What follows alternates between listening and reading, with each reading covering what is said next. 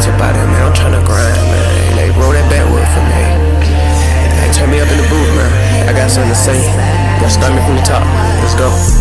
Shameless, shameless, shameless. You lost your life young, you were nameless. Young and going on the run, go through phases. Shameless, shameless, shameless. Shameless, shameless, shameless.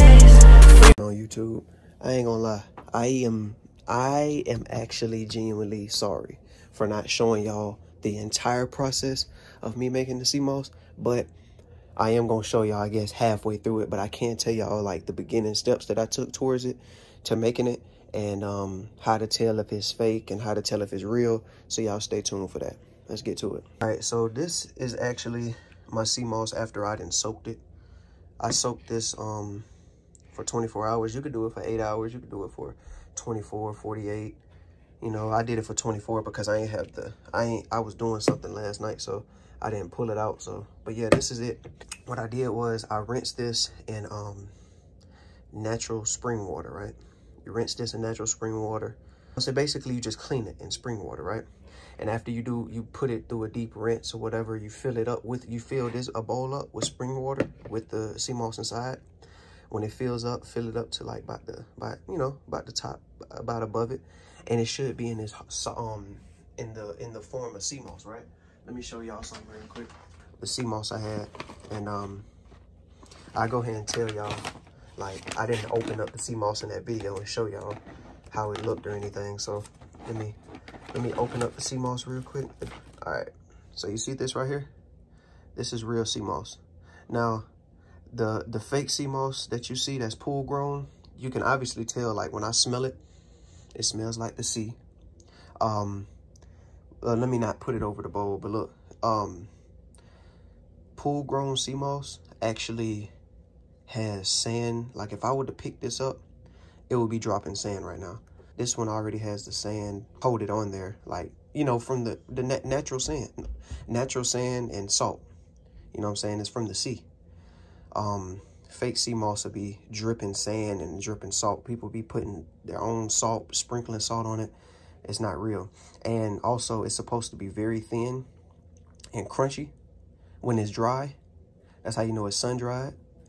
Very crunchy, very thin. The fake Seamoss, PoolGrown under artificial light, light like that, will actually have, what's it called? It will actually be thicker, and it'll be more gooey. You know what I'm saying? More gooey, you know, like gooey substance. So watch out for that. So yeah, I'm gonna put this back in the bag. And like I was saying about this, but what I was doing with the process, you basically rinse it off in natural spring water, rinse it off. Then after you not dried it off, but after you poured out the water from the cleaning water, you fill it up with natural spring water, cover this up, put it in your refrigerator for about 24 hours. And then after that, you take it out, you rinse it off. You can rinse it off more with some more natural spring water. And then I'm gonna show you the next step afterwards. We're finna go do it now. Let's go. So you see I got the blender and I got the Seamoss. So let's get to it. So take your Seamoss, you start packing the blender up, right? Packing the blender up. With the Seamoss, I'm trying not to get cut because they got them blades in there. Yeah. Get it in there. I'm getting my desk wet and all type of stuff. Do I care though? Nah. Oh yeah, get it down in there. Last little bit. You taking this every day, you feel me? And then you take your natural spring water. I just filled this up. Natural spring water. And you give yourself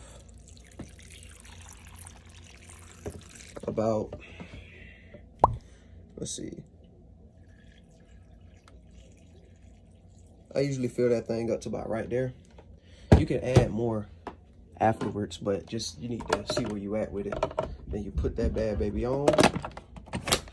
Boom. You get it on. They got the different modes on it, as you can see. I'm gonna put it on low first.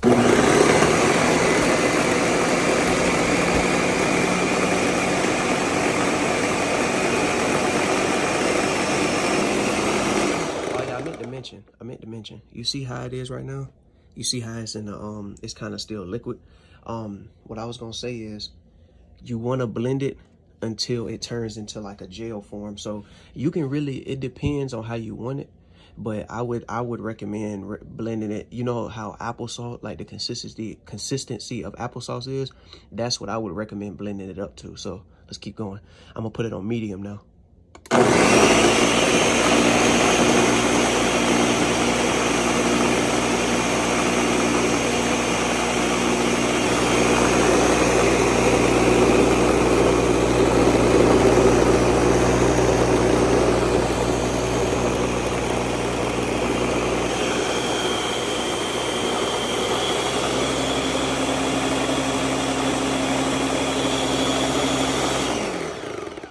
So when I open it, okay, so hold on, I'm gonna open it for you guys. I'm not done, but it should start looking like that. You know what I'm saying? Now, usually, so this is what I'm gonna say. I made Seamoss before, so I have a little bit more experience on what to expect. You see how it is right now? If it's still liquidy, like more of a liquid form, once you put it in the fridge and you start your process, I think before you're able to, hold on, there's a little piece at the top.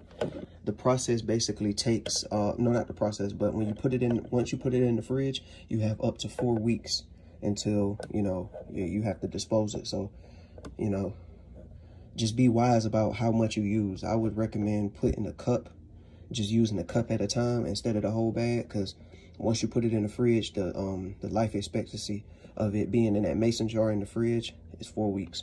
So let's get back to blending. All right, we're gonna put it back on medium. Actually, you know what? We're gonna add some more water to it. Just a tad bit more. Just a little bit more natural spring water. That should be, wait. That should be enough. Let's get back to it. Hi.